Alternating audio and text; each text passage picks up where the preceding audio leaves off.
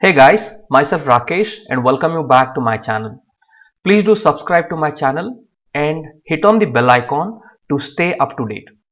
Today we are going to learn how do you do the climate data monitoring. To do the climate data monitoring, for example, let's say I am typing Bengaluru temperature on Google. Here I have the temperature right now 26 degree Celsius and the humidity is 69% and the wind is 14 kilometers per hour. Let's say you have to do the monitoring every hour, right? Every hour you need to document what is the current status of the climate, right? All the climate data monitoring has to be done on an Excel. So in this requirement, what happens? Every minute it has to type a new column as per the date and time stamp, right? With the date and time stamp, it has to add a new column. That is the first thing.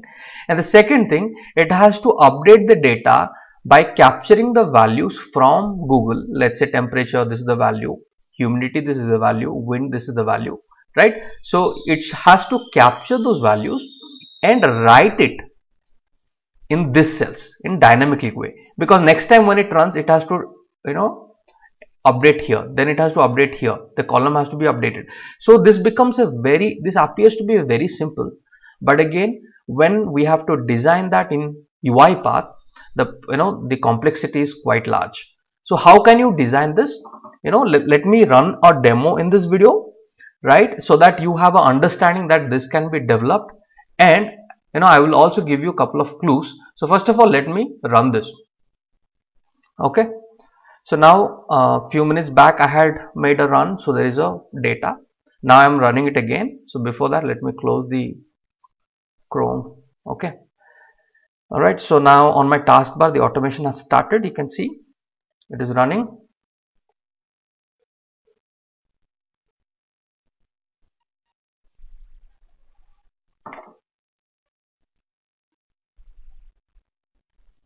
Okay, let's just wait.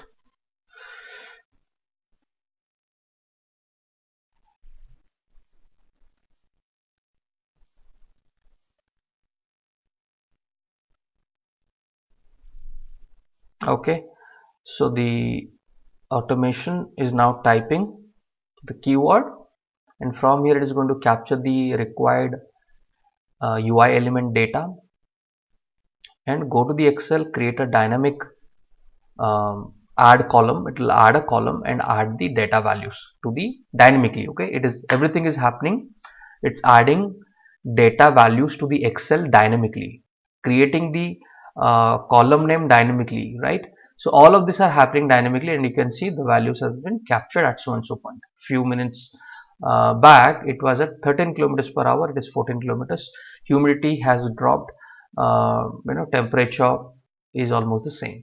So every hour this workflow which I have created, this can be scheduled, and by scheduling this workflow, every hour or every 30 minutes or every 5 minutes, whatever that every day, whatever that intervals are, we can still capture the climate.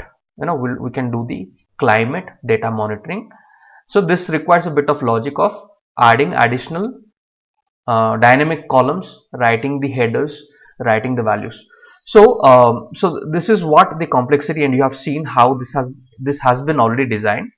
So in the upcoming videos I am going to give you few, because to design this entire use case you have to know few basic things. Okay, few basics. For example, if I ask you how do you capture the last column name, so whatever the table is, how do you get the last column name, right? What is the column index? So couple of basic things you should know, so that you will be able to design. You can't do a right cell, because right cell, right, the cell number you can make it dynamically, but how can you make A, B, C, or for example this cell is C 2, C, yeah, so this one C2. So how this C2, how will you get the value of C? Then next time it will become D2, it will become E2, F2, right? It is completely dynamic in nature. So for that you need to know a couple of logics, which I am going to express that in my upcoming short videos.